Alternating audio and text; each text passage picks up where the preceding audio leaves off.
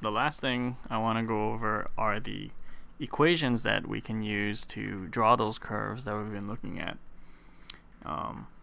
And we'll first talk about the current equations in the triode region of operation. That is the linear and non-linear region of operation. So let's actually go back a few slides. So this region here, that's the triode region. Oops.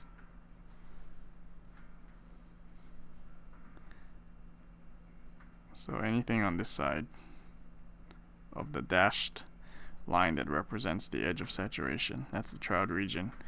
Anything on the other side of the line is the saturation region. Okay, so these curves are nonlinear, and we want to describe that.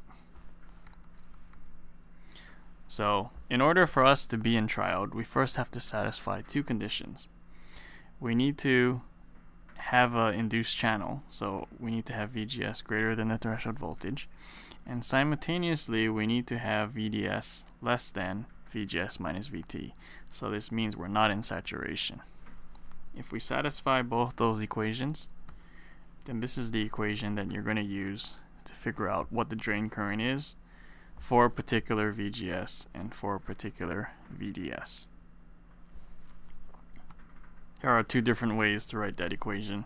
In this case, you're just lumping some of these fabrication parameters, mobility, oxide capacitance, into this parameter K sub n prime. Or you can lump all of these fabrication parameters, including the width and length of the transistor gate, into this capital K sub n.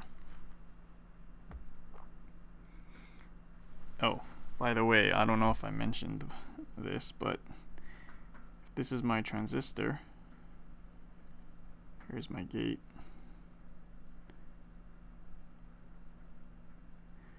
Here's my source. Here's my drain.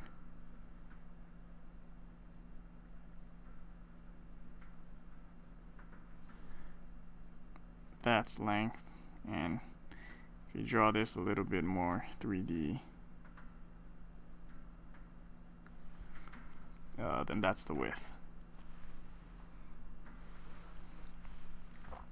Okay, so if we aren't in triode, then we are in saturation. We need to simultaneously satisfy two conditions. Same condition, we need to have that inversion layer there, so VGS has to be greater than VT.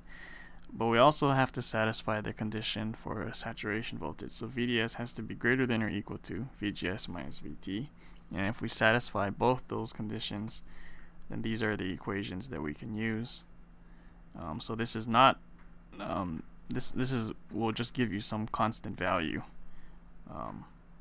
Notice that there's no VDS here, so it's not changing as a function of VDS. If I plot this drain current as a function of VDS, it's not going to change. And here's just two different representations of that same equation.